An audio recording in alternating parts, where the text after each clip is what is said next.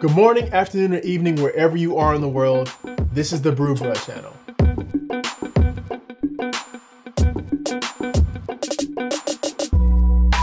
I'm Hurston, and I'll be your guide on this journey to learning how to brew better. So this channel focuses on coffee, tea, and infusion beverages, and we use a myriad of techniques to get the best possible brew that we can. In our last video, we talked about brewing hardware that dealt with the push or the press. We looked at the French press and we looked at the AeroPress. If you missed it, there should be a card popping up here in a moment, and that'll allow you to go back and take a look at that video and bring you up to speed. Today, we're going to be looking at the Chemex and the Vietnamese Coffee Filter. This Chemex is, a little more common. Most people have heard of it and probably have used it before. I know I have. But when it came to the Vietnamese Coffee Filter, I was less familiar, but it was kind of intriguing because Vietnamese coffee tends to be a little bit stronger, and there's a little bit different brewing method when you're trying to brew Vietnamese coffee. So I wanted to make sure I offered it as an option. Not to mention, both of these devices are relatively inexpensive. This Chemex was probably around $15 to $35 when I purchased it. That's the range I'm going to give because it fluctuates depending on popularity at that time and whether or not it's kind of holiday season. And of course they do some discounts from time to time. But the Vietnamese Coffee Filter was actually really inexpensive. I think this one was between $10 and $15 for me. So if it's something where you're looking at saving a little bit more money, this might be a better option, and you might get similar results, not the same, but similar because of how they brew. So let's dig into how they work. So let's start with the Chemex. So this particular Chemex, and I'll bring it up close and hopefully it'll catch the focus. Boom. I love that it has kind of this little dongle here that's adjustable. It's got kind of a cork protective wrapping, and that's so that when you go to pour it, if it's full, you don't, of course, burn your hands. This particular one has its own filter that came with it, and then it's got this spout shape, right? Of course, that's used to direct and guide your coffee as you're pouring it out. Now, there are no hard and fast rules, in my opinion, on how you're going to be able to do this. I've seen instances where people have actually poured the grounds directly into this filter. I've also seen instances where people will actually double up and use this with a paper filter. That will be what I am going to be doing on this channel because it makes for relatively easy cleanup. So little tip there. There are also people who've decided to use the paper filter straight into the glass. Now the challenge with that is making sure that it aligns correctly, and you don't necessarily want it to sink down into your Chemex. That could ruin your coffee experience. So I kind of like using this particular version with this filter. It adds an additional layer of security, so I'm not too worried about, that filter becoming oversaturated and sinking down into the coffee that I just made within it. And so momentarily, we'll actually take a look at what it takes to brew within this device, as we did in the last video with the demonstrations. We're going to do that here as well, so you all are well aware of actually how I'm doing this. I'm a big proponent of making sure that I don't just talk at you and tell you about something, but that actually show you so that you're able to do it for yourself. And that as we talk about more and more coffees and different brands and different flavor profiles, you're able to follow along with your favorite brewing method, whichever that may be. Now this device, the Vietnamese Coffee Filter.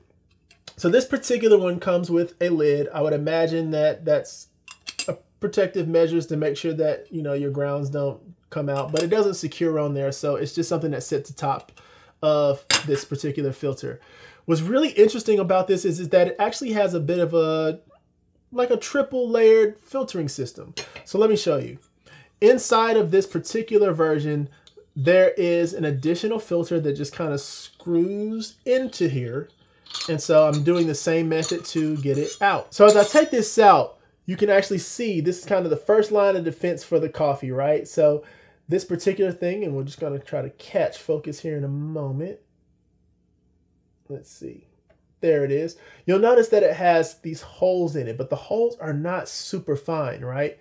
And so it's really important to remember that when you're grinding your coffee for this particular brewing method, you're going to want more of a medium grind. It's going to give little surface area for the coffee so that it makes sure that it gets maximum coverage and can be extracted. So you don't want anything super coarse, because it's not like a French press or one of the other devices that uses a more coarse grind. But you also don't want to use anything super fine, because those holes are not very big. This is essentially so if we look at the bottom of this cup, and hopefully we can bring that into focus, you'll notice that it also has holes in it that are about the same circumference as the holes on that first filter option that kind of screws into here.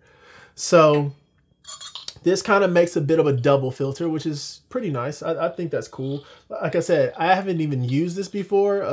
I kind of wanted to save it for you all and really test it in real time. There's one other brewing device that I have like that, and you're gonna want to make sure you hit the subscribe button, hit the like button, and hit the bell, because I have kept this particular brewing device in a box. I'm really excited about revealing it in an upcoming video. Actually, the next video in this series, I'm going to talk about it. So again, subscribe. It's worth it, trust me. But back to the Vietnamese coffee filter. This is the kind of the last line of defense, and this is actually this goes on top of your cup, your glass, or your mug. So you'll want to sit this on top of it, and then this filter goes on top, and it just kind of stacks, kind of like that, like a mini mug. Inside of here, of course, is where your coffee grounds go, and you want to make sure that you level those coffee grounds out before you start pouring in your water, because this is a pour over technique. Both of these apparatuses will require a little bit more of a delicate pour. And what I found is that while you can do it with a traditional kettle, you'll want to do it with one that has a more pronounced spout. I will be using a gooseneck kettle, which is essentially a kettle with a relatively narrow but elongated neck. And we'll show you that, in another video that's actually coming up in this series that talks about the hardware. The first 4 videos in this series cover the actual brewing techniques or the brewing methods. So we're going to look at the actual things that we're brewing beverages in.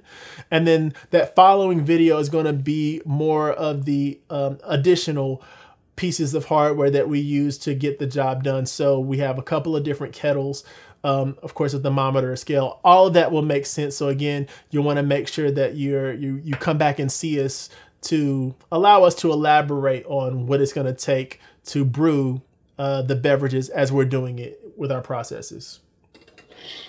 So back to pour overs. So the Chemex is very interesting in its style. And one might even argue the Vietnamese coffee filter is as well. So what we're going to do next is we're going to take a look at what it takes to actually brew with these devices. I will show you exactly what I'm going to be doing every time that I'm preparing to brew a new beverage, specifically coffee in this case, with these devices, so you'll know step by step what I am doing. You can follow along, or you can say, I like one method over the other, and you just kind of choose it that way. I will say, if there's a technique or a tip or trick that you know that's far better than what I've explained thus far, feel free to drop that in the comment section below. This is a community of learning, so I am also included in that community. I am simply a guide, but I'm also here to learn. So if you've got a better technique or a better way of doing it, or something that you do that kind of helps you maybe even clean up faster, we're open to it. Drop it in the comment section below. I'll be looking out for that information. So right now we're going to take a look at what it takes to brew with the Chemex. So as you can see here with this particular device, I want to make sure that I have my filter set inside of my filter. Now, I believe I mentioned that before. I am going to be using paper filters. I also have a reusable cloth filter. The thing about the reusable cloth filter, while it is more eco-friendly, it takes a lot longer to get it clean. I'm also worried about cross-contaminating my different coffees, and I would prefer not to do that. I want to make sure that those flavor profiles stay unique. So in order to do that, I'm going to be using paper filters. Now, the thing about putting a paper filter in is that you have to make sure that you actually put the filter in first, and then you go over it gently with some of your hot water from your gooseneck kettle, because you want to make sure that you have a pretty solid seal around the edge of your filtration point, essentially. If you don't do that before you put the coffee grounds in, you stand the risk of having your filter move back and forth or shift around as you pour the water in there, and that can yield not so great results when you're trying to make sure that your coffee has the flavor that you're looking for and then you're getting the consistent outcome that you're expecting. So I'm going to moisten the filter. Now I prefer to take my main filtering component out and pour out that excess water. Don't feel like you're obligated to do that. If you're comfortable with leaving just a little bit of water in the bottom, by all means, please do that. But for me, I'm taking it out and I want to empty out that water because I don't want to dilute the flavor at all for the coffee that I'm brewing. So now I want to make sure that I pour the coffee in to the filter, and I'm using a medium to fine.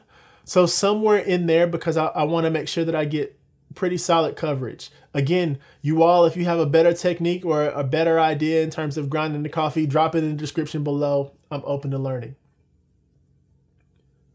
But what I'm going to be doing is just getting the coffee in there, and then I want to just do a gentle tap, maybe a little swirl, whatever it takes to get it as level or even as possible. I want to make sure that I have good coverage when I begin to actually pour my water in there, because with this particular technique, I have to be very slow, and you'll want to do this too, and be very deliberate about how you pour your water in, more of a circular motion. And because it is a pour over technique, you have to be very mindful about getting all your coffee grounds covered. If you don't, you'll have the water shoot straight through and you'll have very little to no infusion of the coffee in with the water. So you'll want to make sure that you're very careful. From everything that I've seen, and to be honest, this is all based off of other people's kind of subjective way of doing things. You want to kind of start at the outer edges and then kind of work your way into the middle slowly. And then once you get a good amount of saturation with your actual coffee grounds, then you can begin to pour just a bit more water in, and you can pour a little bit faster. And then you'll start to see that water kind of build up, and then you'll see the coffee bloom. So you'll see a bit of a hump form in that coffee. And essentially that kind of gives you a guidance that says, hey, you're probably doing this right. Now, if you're not seeing the bloom all the way, fret not. It's okay. As long as you're getting some infusion in your coffee and you're able to see it coming out of the bottom and it looks like coffee, you're probably doing just fine. But you'll typically want to see a bit of a hump on the coffee. That's the bloom. And as you continue to pour it, you'll notice that it might hit a maximum saturation point. So the water starts to rise along with the coffee. At that point, you may want to pause, allow it to filter its way down into the bottom of the apparatus. And then once that's done, continue to pour until you hit the amount of coffee that you were expecting to get out of this particular serving. So that's what's required for this. Again, the beauty of having that external filter on top already allows me to lift that directly off and go right into serving and not have to necessarily get in direct contact with the paper filter until it's time to throw it away. The other thing that's great is that this really does make for a really easy cleanup, having that paper filter in there. Again, there is a cloth filter for those of you who are really wanting to be eco-conscious. I'm all for it. I have a cloth filter myself. I'm just telling you it will take substantially more time to get that clean, and you run the risk of mixing flavors. If that doesn't bother you, or if you have one particular coffee that is your jam, by all means, use the cloth. It's a very easy way to be more eco-friendly in this process. Okay, so as you can see, that was a relatively simple thing to do, but again, it does take a bit more time because you have to be careful about how you're pouring your water in. You don't want your water to shoot straight through. You want to make sure you have even coverage and that it's actually pouring over all your coffee grounds so you're getting the maximum amount of flavor to settle in the bottom of the Chemex. Now, when we look at the Vietnamese coffee filter, it's quite a bit different story. Because it's pour over, you still get a very similar technique and look to it, but the way that it works is just a bit different. As you can see, I have my Vietnamese coffee filter right here, and I've already put it on top of the glass that I will be using. That's very, very important. This is not something that you want to prepare off on the side and then try to put on at the end. It'll cause a really big mess. Once it's on top of your glass or mug, then you'll want to take your coffee grounds and put them in there. This particular device, like I said before, looks for coarse to medium, preferably closer to medium. but coarse to medium is what you're shooting for, so that you get the right type of infusion with the coffee. Again, this is pour over, so this is not going to set. It's going to have a relatively quick process. So medium probably makes significantly more sense than more coarse. You don't want to go too fine or ultra fine, because remember, those filtration holes are too large and it'll allow too much of the coffee to come through, and then you'll get, you know, sediment in the bottom of your glass. And most people, unless that's your jam, but most people don't like that. So you'll want to make sure that you're, again, pouring that water evenly over the coffee. And as it rises, you're giving it a little bit of time to settle, and then you continue to pour. And you'll essentially just continue to pour until you get your desired serving size, or, you know, you've run out of space inside of your glass or mug. Let it continue to drip until it completes the process. You can take it out, and you can actually use the little cap that came on the version that I've put in the description below, and put that underneath if you want to catch any residual coffee, or just have like a paper towel or a saucer nearby to put it on, just to make sure that you're not causing a bit of a mess wherever you are. And then you can actually go ahead and drink your beverage. So it's pretty cool in that it actually brews on top of the glass. You don't have to take it from a separate device and pour it into something. It's already there, and I think that gives it a bit of an advantage. The other thing that's very cool is that this entire device is made out of stainless steel, at least the one that I purchased. So that gives it a little bit more rigidity. It's a little more sturdy, but it's definitely a lot easier to clean. And so these are the type of things that I look for when I'm looking at different techniques. I would prefer them be very easy to clean. But if they're not easy to clean, I would hope that it even has kind of a cool way of brewing. And I'm telling you all, we do have a very cool method of brewing that'll actually be coming up in the next video in this series. So make sure you hit the subscribe button, hit the like button, hit the bell to make sure that you're notified, so when that video drops, you're able to actually see the other method that I'm talking about. And I cannot stress enough how excited I am about showing you all this particular device. So here we covered pour over technique. The next that we're going to take, the next type of devices that we're going to take a look at are more like pull devices. Pull. So it starts with water at a lower point, the coffee is at a higher point, and then it pulls that coffee up. In some cases, it descends. In other cases, it just hangs out. So we're going to take a look at pulling extraction devices in the next video in this series. I hope that you enjoyed this. If you found a new technique and you like it and you think, hey, this might be something I'm going to try out, comment below. Let me know which one of these devices are you going to try next.